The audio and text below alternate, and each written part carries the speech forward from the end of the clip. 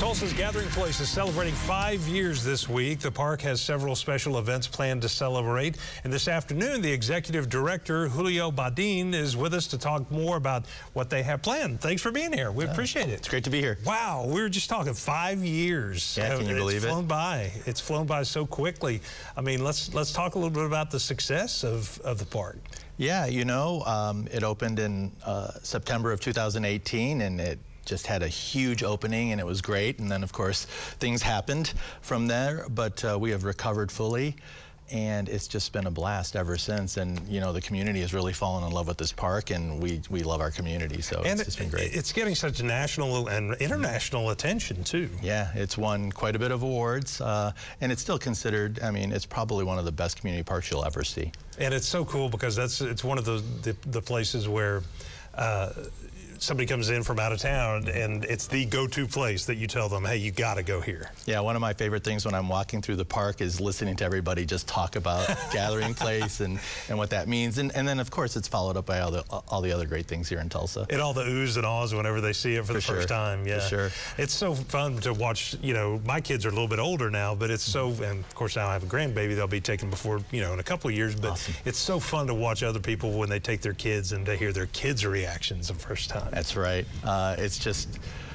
you know, it's just bigger than life, and they just have so much fun, and they're able to use their imagination, and, you know, everybody has their favorite part of the park, and that's just so cool to hear. Yeah. Hear them all run to wherever they want to go. A little bit complicated for some families that have to try to figure out which kid to go with first. Yeah, depending on their age, probably. That's they right. like different things. Yeah. Okay, so 5 years. So there are a lot of different activities and events planned to kind of commemorate that 5th anniversary. Talk about that. Yeah, well, the whole 5 years, when we thought about it, what we wanted to do is celebrate all the great stories that have happened over the last 5 years at Gathering Place. And so, starting early in the summer, we just asked the community to tell us their stories. And so we've been collecting these stories over the last few months, and the culmination of this event on Sunday will be opening a new exhibit that is all about our stories, you know, nice. The community stories. And so you'll see community members, you'll see team members from the park, you'll see volunteers who actually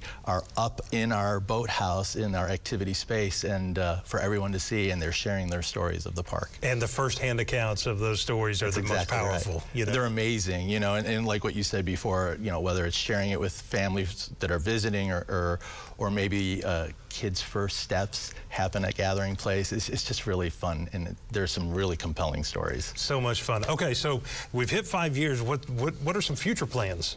Well, you know, the biggest future plan is right on the Arkansas River. So we'll be next Labor Day time frame. You'll see that finally you'll see the opening of the Williams Crossing Bridge, and then the last part of the original part of Gathering Place will open, and it'll be the first time you'll be able to go all the way down to the waterfront as part of Gathering Place. So we'll have the Quick Trip lawn.